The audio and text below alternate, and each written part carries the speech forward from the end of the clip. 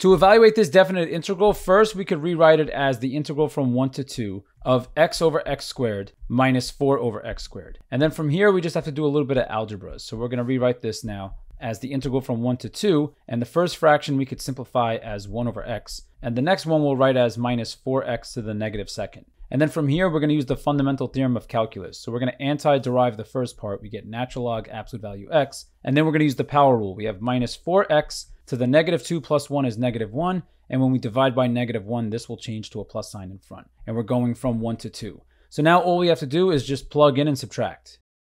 One tip here, make sure you put parentheses around the second part so you don't miss any sign changes. So natural log of 1 cancels out, and we're going to have natural log of 2. Plus, we have 4 times 2 to the negative 1 is 1/2. And then we have minus 4 times 1. And this is going to simplify to, we have natural log 2 plus 2 minus 4, which gives us natural log 2 minus 2. Choice B is our answer.